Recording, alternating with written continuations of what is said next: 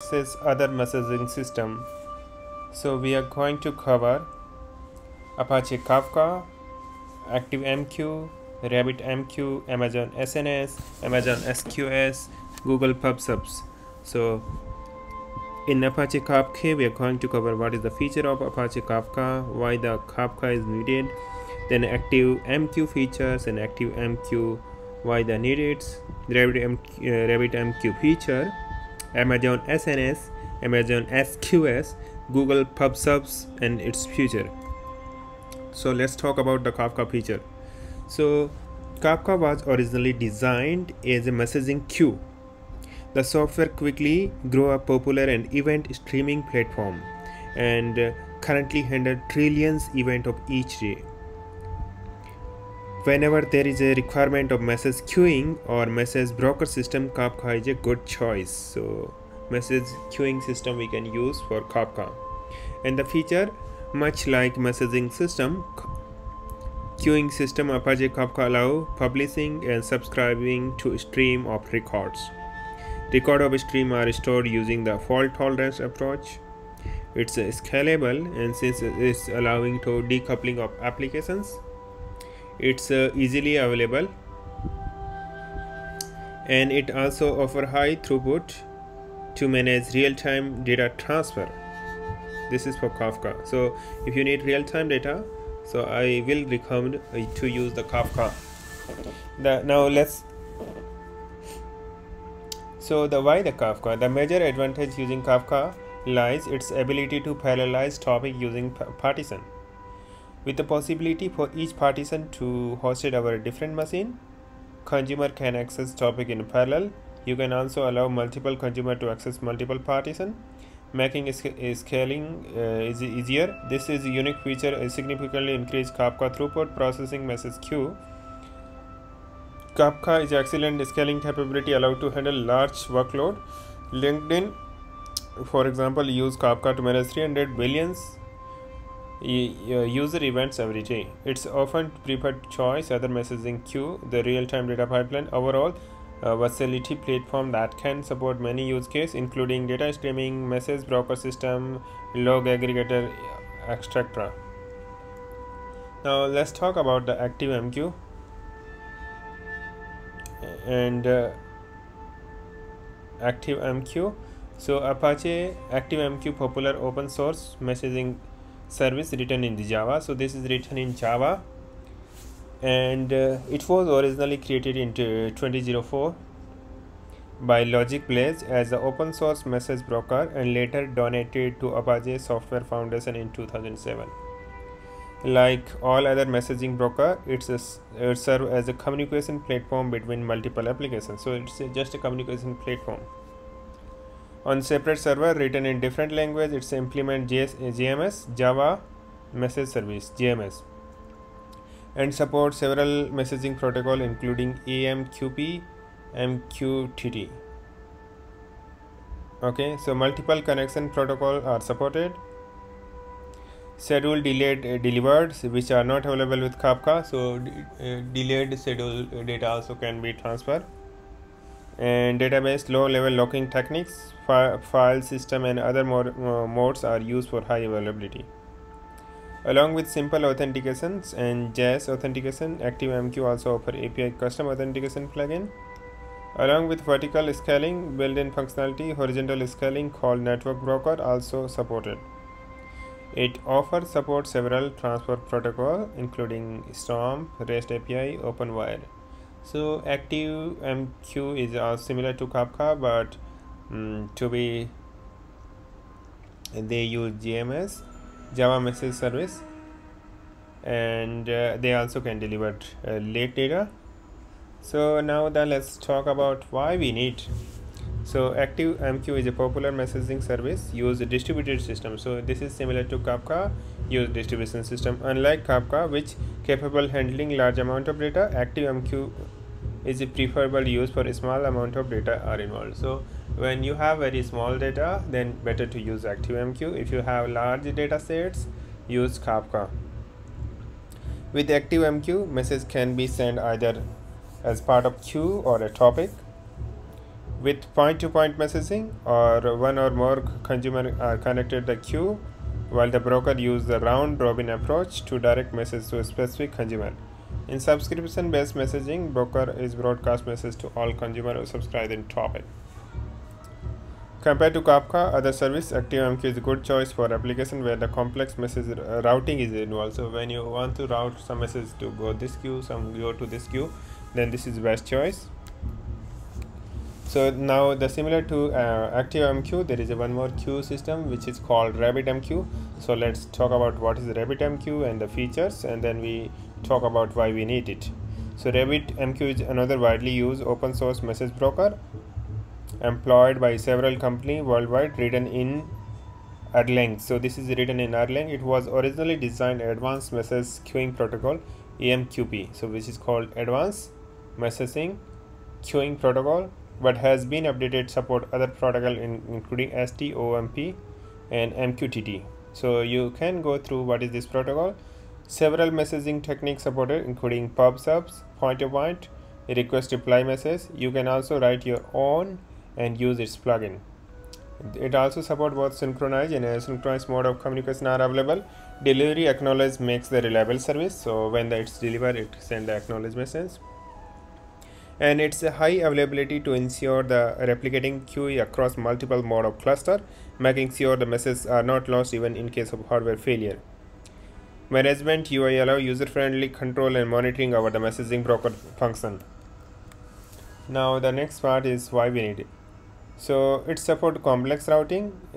RabbitMQ used by many companies including NASA. It's often preferred to choice of applications where message security is critical, where you want to control message and you want to integrate a message queuing system into your existing infrastructure. RabbitMQ is a good option. So if you need very high secure, use the RabbitMQ. It offers several built-in plugin and also given to option to use the custom plugin. So it supports on plugins, and also you can write your own plugin. Although service is affordable, reliable, user-friendly, it's not as scalable as a. So this is not much scalable. So scalable means the Kafka is a better choice. Now let's talk about similar to Kafka. Amazon also have SNS and SQS. Let's talk about Amazon SNS. Amazon SNS is Amazon Simple Notification Service. So Simple Notification Service. It's push notification service offered by Amazon. So it's a push means they will send. It can send individually message or broadcast message to the large number of customer. Predominantly on their mobile device, it can send a message to a variety of platforms including Kindle Fire, Baidu. Message can also be sent distributed system. It uses AWS Cloud automatically scale your workload and use application enabled to handle the higher throughput. So it's a kind of the message service. It can send SNS message customer over the 200 countries. It supports variety of mobile platform including Apple, Android, and email SMTP protocol. Sender may choose the push message across the multiple platforms using the single code interface. Sender can create a dead letter queue to create any failed message those they were not delivered. So if it is failed, they can deliver again. Amazon SNS allows message filtering. Subscribe only receive those messages that are the interest. So the Amazon CloudWatch, it's allowed to view the system metrics, and so it's a kind of the simple. So let's talk about more. Why AWS SNS? It's a low-cost infrastructure primarily used for companies to send pub/sub messages their customer. The web service makes easier for a publisher to create push notifications from cloud and offer a flexible approach to the published message and delivered from subscribe to other application. It's ideal for developers who are looking for message notification system that are integrated with minimal efforts and require minimal maintenance, and it works on the pay-as-you pricing. However, it's not designed for point-to-point request response messaging. If you have use case wider range of messaging types, conventionally message queue system are better option unless your application require conventional queuing system. Amazon SNS offers cheaper solutions to push subscribing message customer. Scaling is also easier to Amazon SNS than Amazon MQ. So let's talk about the next part is Amazon SQS. So Amazon SQS is fully managed distributed messaging queuing service offered by Amazon since 2024. It's a cost-effective and simple technique to manage communication between component software system running on the cloud. SQS queuing automatically scale and size on workload. No additional infrastructure is needed using Amazon SQS. They offered free tiers, limited number of messages queue.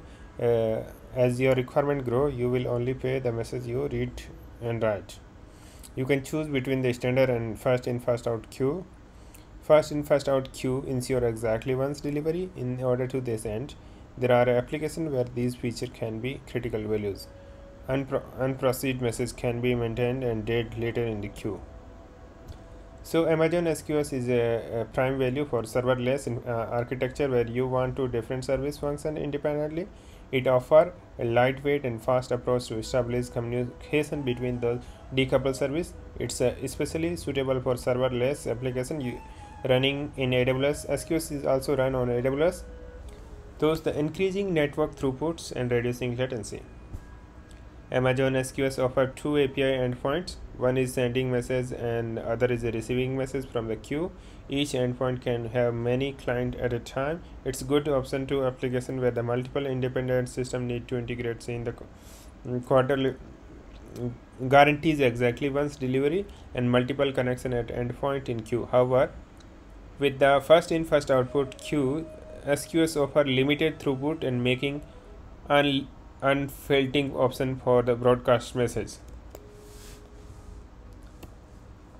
So now the next very important part of the Google Clouds. So Google Cloud they have for real time is called Google PubSub. So Google Cloud PubSub is a asynchronous messaging service for sending and receiving messages between independent applications.